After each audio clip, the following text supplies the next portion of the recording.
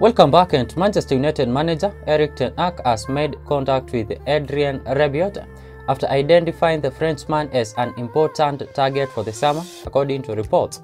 Erik Ten Hag has identified central midfield as a key area for the summer reinforcement, having failed to land Frenkie de Jong last summer. Manchester United were linked with Rabiot on multiple occasions last summer, but were unable to find an agreement which would see them pay Juventus for his services. However, the 28-year-old has run out the final few months of his contract in Juventus and will become a free agent on June 30th. We understand that Manchester United manager Erik Ten Hag will keep pushing so that Adrien Rabiot joins Manchester United. What's your take on this? Give your thoughts in the comment section, and please make sure that you subscribe to get more updates.